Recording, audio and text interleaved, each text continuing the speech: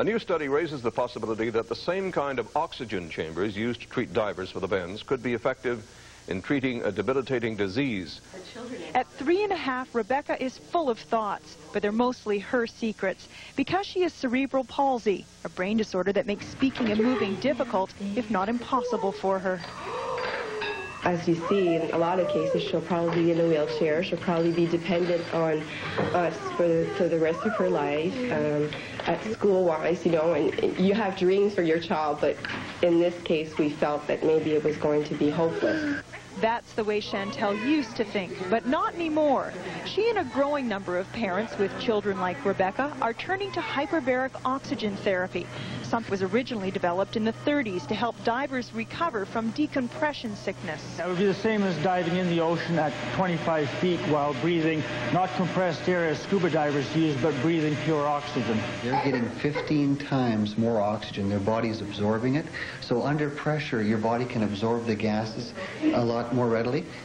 The theory is that the treatments help the damaged parts of the brain to heal, improving the children's cognitive abilities and reducing the spasticity or tightness in their muscles.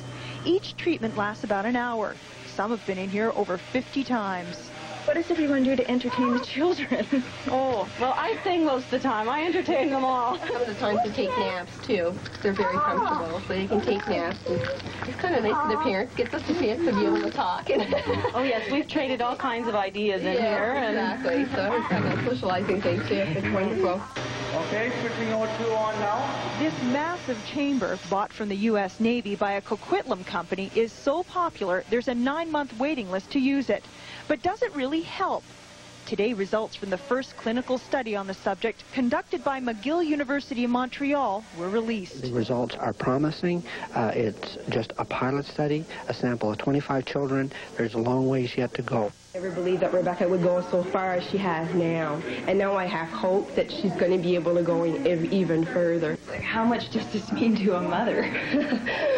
Well, it means the world, because as a mother, you feel guilty about what's happening to your child, and you really want to do everything for them. Now I'm seeing so much progress in in little time that I can't tell you how much it is. It's just seeing your child progressing. We're seeing so much more.